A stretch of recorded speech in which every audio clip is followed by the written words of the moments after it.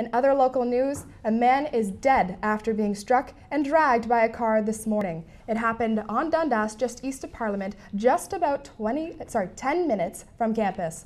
While police investigate, Dundas remains closed for a few blocks. Streetcars are rerouting both ways via Parliament and Gerrard Streets.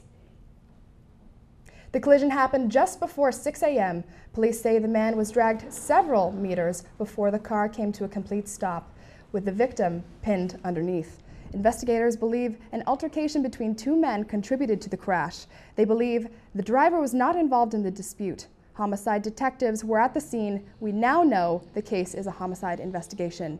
An autopsy will determine the cause of the death.